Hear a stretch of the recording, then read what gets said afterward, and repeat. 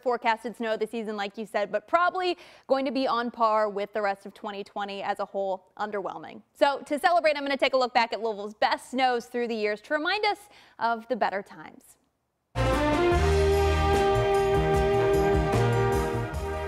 Yeah, you guys know the song, the blizzard of '78, also marking the first time that you at home heard Bella Via when learning your schools were closed and your milk deliveries were canceled. That blizzard was the deepest snow on record in Metro Louisville, notching 19 inches on January 20th of '78.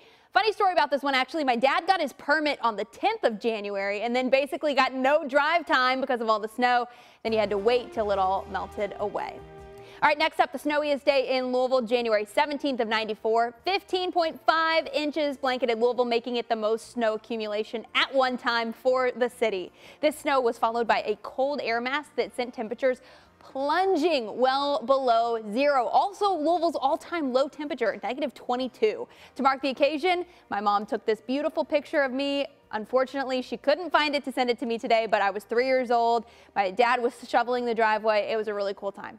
All right, we're going to go back to 1978. That snow set another record. It's the longest period of time with at least 1 inch of snow on the ground. It was 49 days. Our late Chuck Taylor was right out in the blizzard, and one man even predicted it. Folklorist Dick Freimeyer predicted the wacky weather by studying trees. He died back in 2013, but his family continues to this day to use a tree to predict winter weather events. And finally, the last of the big four winter weather events. We're talking about the storm of '98. What a mess. February 6th was the second deepest snow day in Louisville with 16 inches total on the ground, but only came in at number 5 for the snowiest day. And there were major issues on the roads. A state of emergency was even declared for most counties in the state. And yes, Louisville had a lot of snow from this storm, but other parts of the state saw all the way up to 25 inches, 2 feet of snow.